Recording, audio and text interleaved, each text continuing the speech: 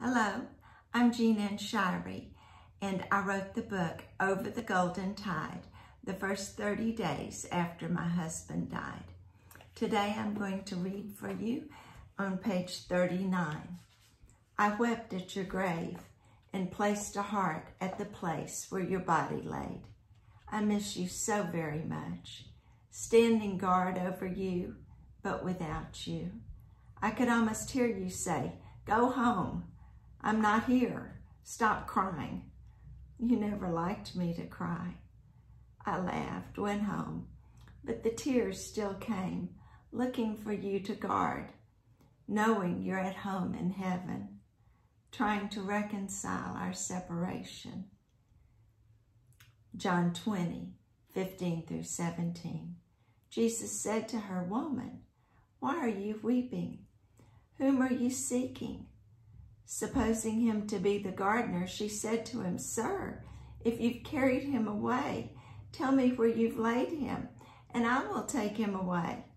Jesus said to her, "Mary." She turned and said to him in Hebrew, "Rabboni," which means teacher. Jesus said to her, "Stop clinging to me, for I have not yet ascended to the Father, but go to my brethren and say to them, I ascend to my Father and your Father, and my God and your God."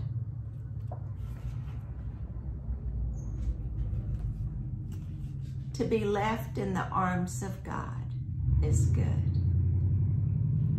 The Lord has taken away his judgments against you. He has cleared away your enemies. The King of Israel, the Lord, is in your midst. You will fear disaster no more. Zephaniah 3:15.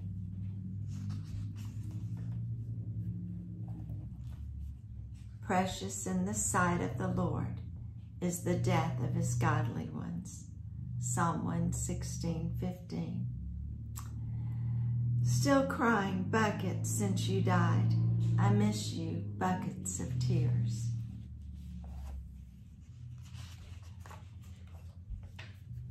This 2-week period is rough. Numbness wearing off, painful. This too is my healing from you. How am I doing? I'm fine, but I cry all the time.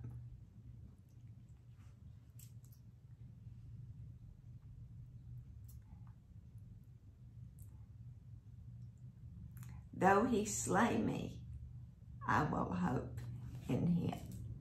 Job 13:15.